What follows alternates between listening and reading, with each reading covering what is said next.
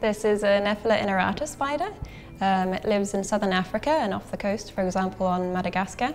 We keep her here in the University of Sheffield in our natural materials lab because we're really interested in the spider silk and its mechanical properties. It is really tough and really stiff at the same time, and that is the holy grail of material science.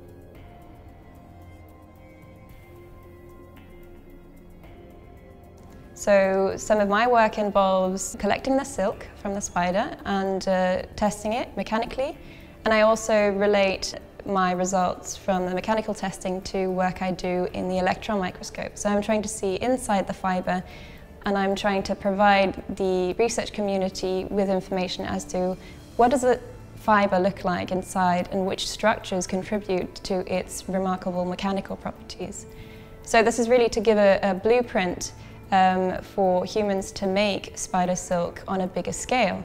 And once we have achieved that, we can think about maybe making spider silk composites, so making parts for cars and aeroplanes, for example.